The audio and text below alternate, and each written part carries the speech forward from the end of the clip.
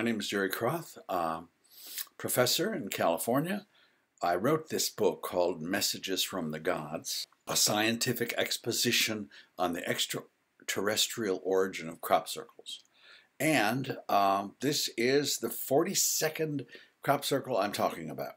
All right, so in the past, when I did a video on a crop circle, your usual reaction is, oh my God, is that possibly true? Is this possibly a message from an extraterrestrial source?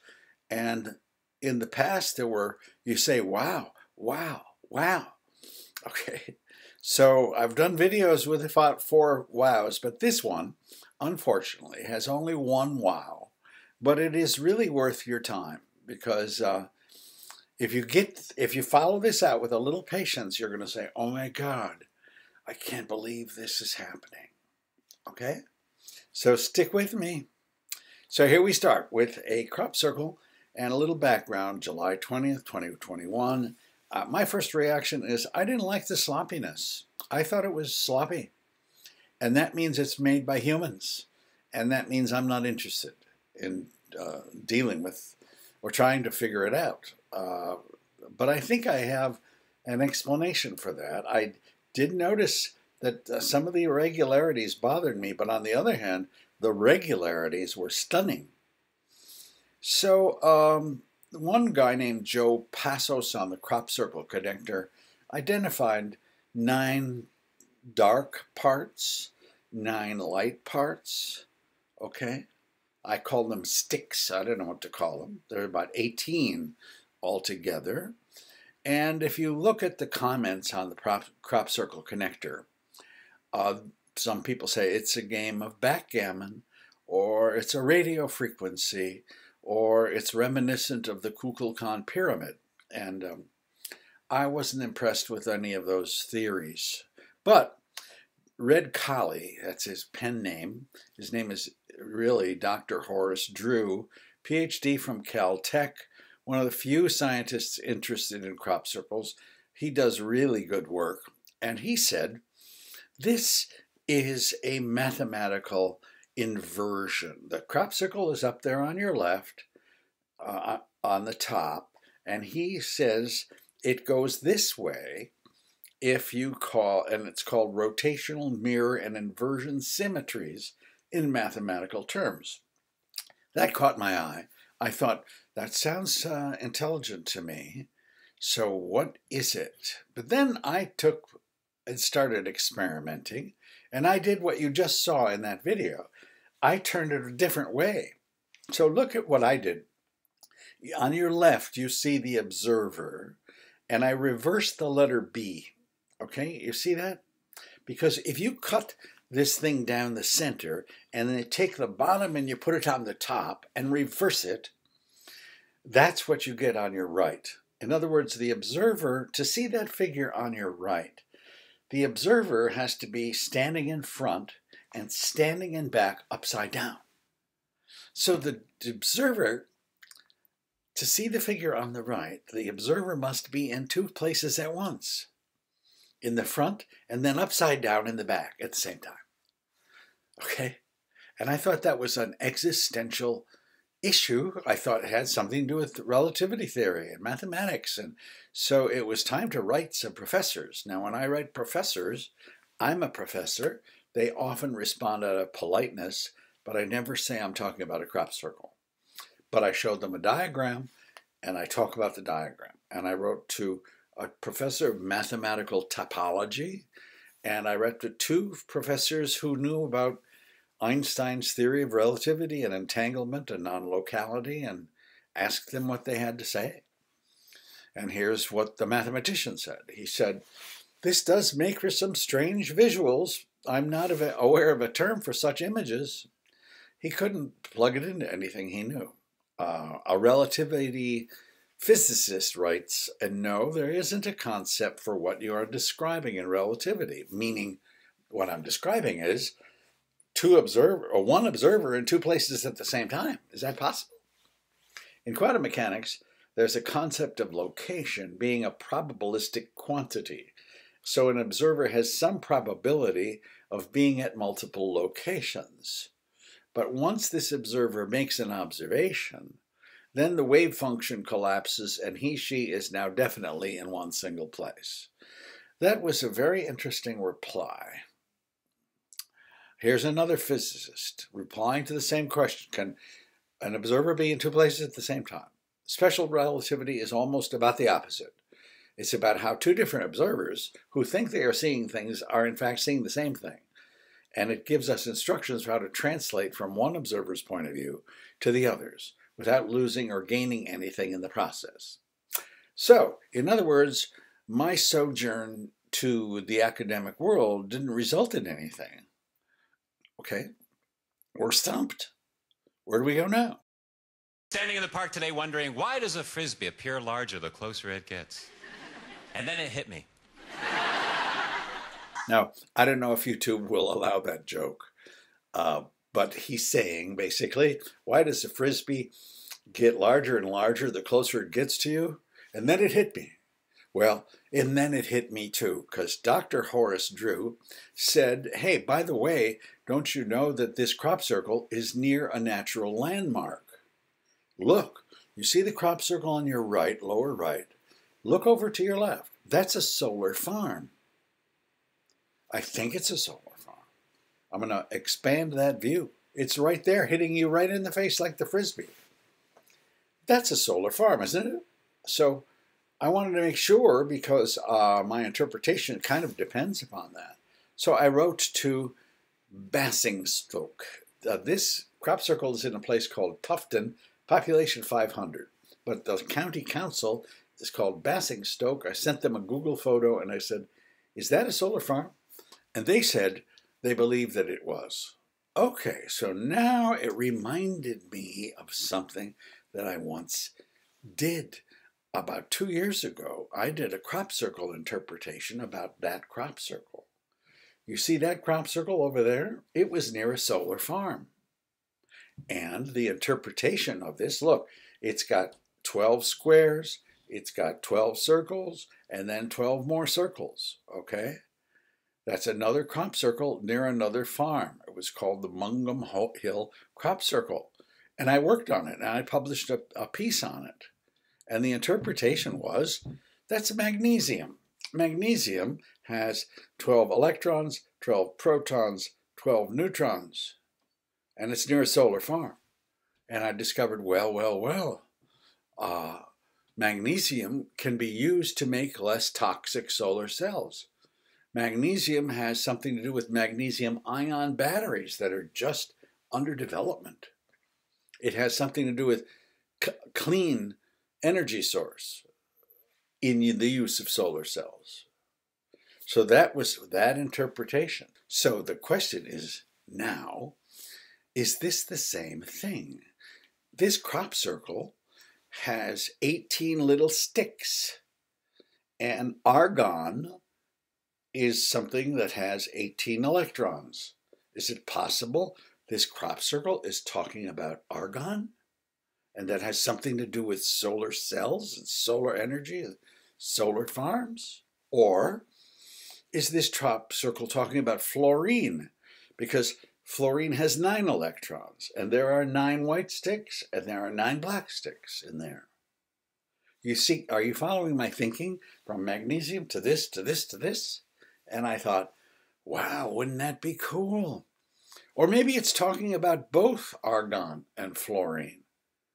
But argon's a gas. What's that have to do with solar cells? So I said to myself at this moment, wouldn't that be cool if this was a discovery and this crop circle is talking about argon or fluorine and how those things might make solar cells better? But there's a little voice in my head that said, you're probably going out too far out on the limb and you're barking up the wrong tree, and this is going to be a dead end, Jerry. Okay, so 2 competing ideas here, but here comes the first wow. Are you ready for your first wow? And I'm not going to give you any pictures here. The first wow is this. Argon is related to solar cell development. And guess what? Fluorine is related to solar cell development. I kid you not. And that's the first wow. And that's the major wow. It's amazing. So let's learn a little bit about argon and fluorine and solar cells, and we need to learn a little bit about how solar cells work. So it's not going to get too technical. Yes, it is. Magic happens, the photovoltaic effect. Wires are then painted onto the wafer, providing a method to harness the flow of electricity. At this point, the wafer is a solar cell. When the sun hits the negative side of the solar cell, some of the negatively charged electrons are knocked loose from their atoms. They travel across the p-n junction to the positive side, where there are holes available for them to settle into. This creates a direct current, or DC flow. This current is measured in amps. Simultaneously, a voltage potential is created between the two sides of the solar cells. Okay, so we've got a positive and a negative, light and dark, and an exchange of electrons. And that's what generates the current.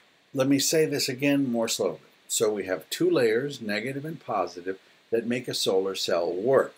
What do argon and fluorine have to do with any of that? That's our question that we're pursuing. Well, let's start looking at some scientific literature. Fluorine. Now, I don't expect to understand these kinds of articles.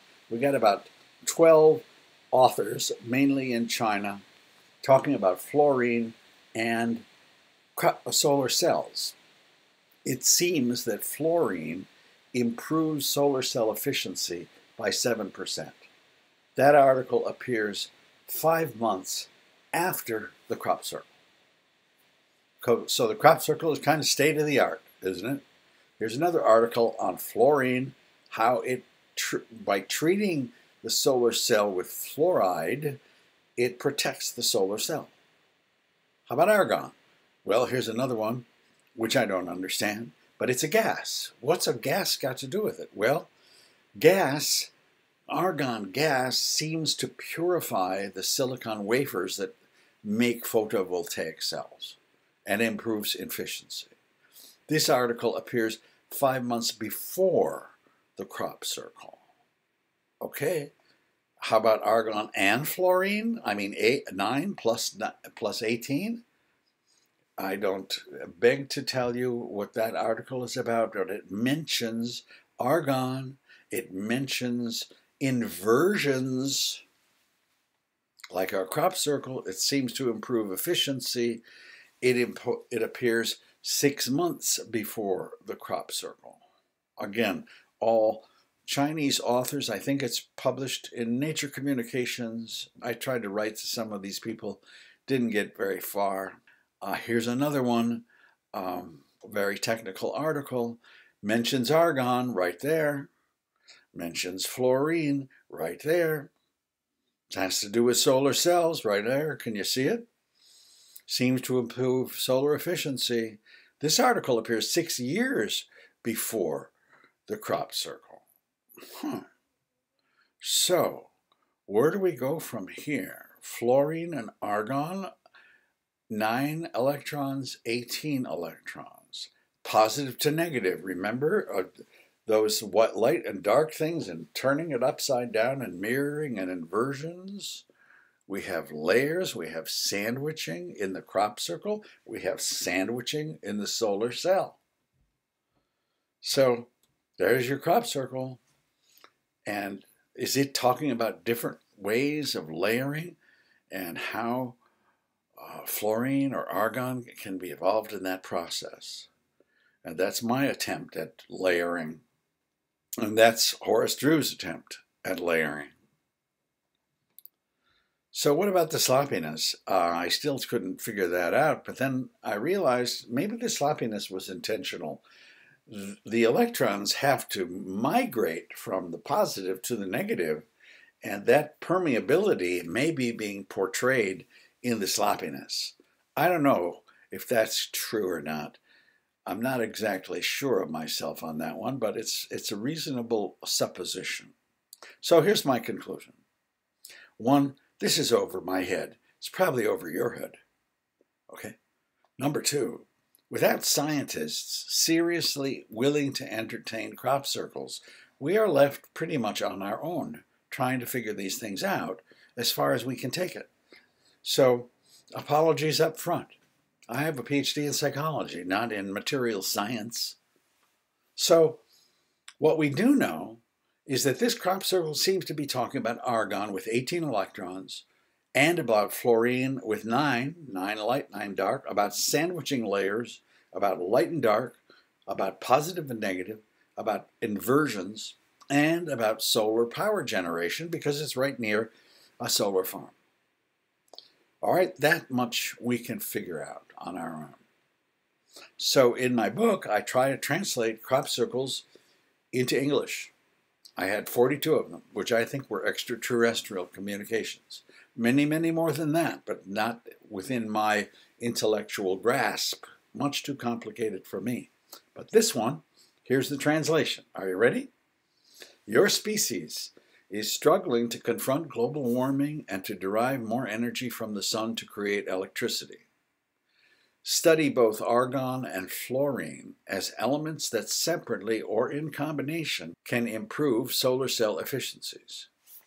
Thank you, E.T. It's an advisory. Now, I have a little postscript for skeptics who say, wait, Jerry, there are no aliens, there are no messages from the gods, there are no UFOs, and all crop circles are made by people. Okay, let's talk to those people. So their theory is that's just a pretty design that people made in a farmer's field.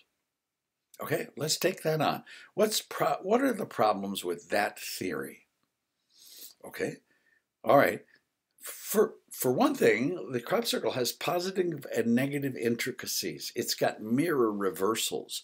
The observer must be in two places at the same time to make it a congruent whole. And it stumped one mathematical topologist, and it stumped two quantum physicists. So, my friend, this crop circle is more than just a pretty picture.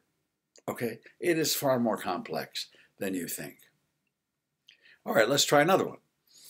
All right, human beings made this crop circle. They are climate activists. They want to make a statement about argon and fluorine and the need for more research in solar power generation. These are just human beings who made a crop circle emphasizing the need to study argon and fluorine more. Okay, still only made by humans. What are problems with that thinking? Well, here's one. That's a great theory. These people are smart. They know about state-of-the-art research in argon and fluorine, right? Up to date, 6 months ago, or 6 months in the future. They're smart PhD candidates or whatever. And they're making a statement about how to improve solar efficiencies. That means they care about humanity. They care about the environment. They care. Well, that's all true, except that they're criminals because they vandalized a farmer's field.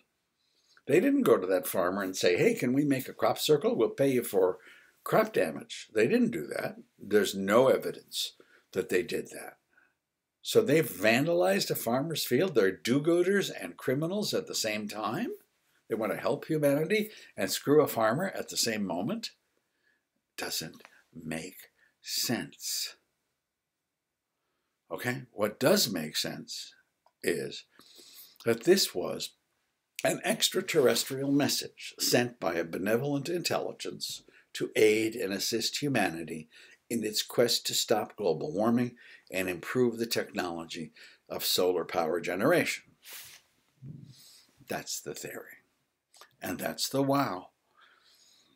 So that's the book. You can purchase it on Amazon. The article about this, all the footnotes to this talk, you can get them from an article that I'm posting on my website, and you can get it there. So thank you very much for watching, and enjoy your day.